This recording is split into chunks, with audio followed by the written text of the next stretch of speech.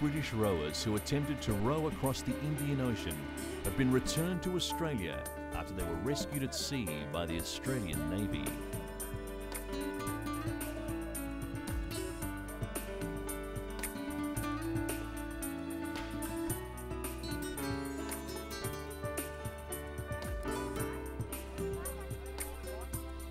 The attempt ended when British rower Mike Noel Smith was battered during a severe storm.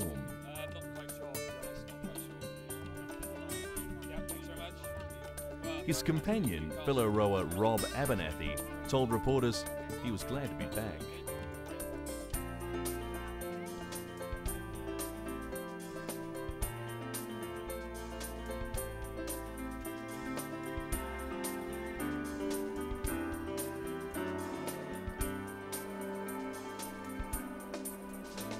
The two rowers were on the Australia to Reunion Island leg east of Madagascar.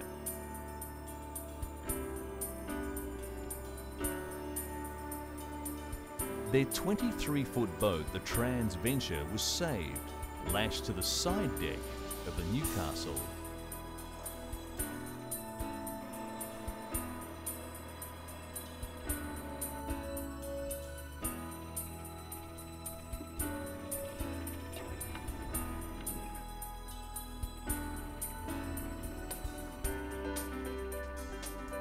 They were pulled aboard Navy frigate HMAS Newcastle in a dramatic rescue after announcing they could not go on with their quest due to Noel Smith's injuries.